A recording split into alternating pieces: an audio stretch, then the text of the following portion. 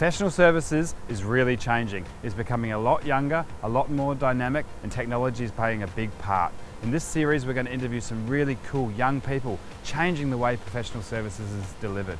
We help loads and loads of young people get a career started in this profession. If you want our help, click on the link in the bio or in the link above and we'll help you. Otherwise, enjoy.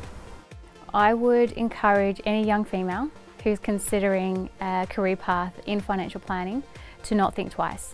It's meant for them. We need more women in the industry. We do have more women seeking advice and taking a lead on making decisions about money.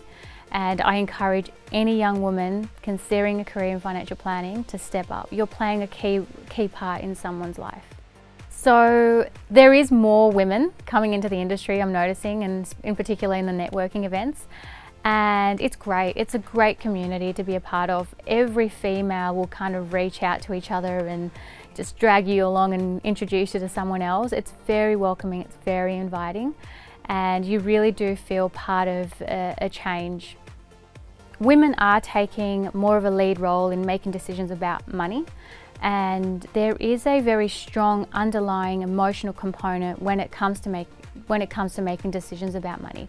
And I see in my interactions with couples, whether it be families or business owners or executives, that women tend to be more in tune with the other woman and assisting them to understand their advice path moving forward.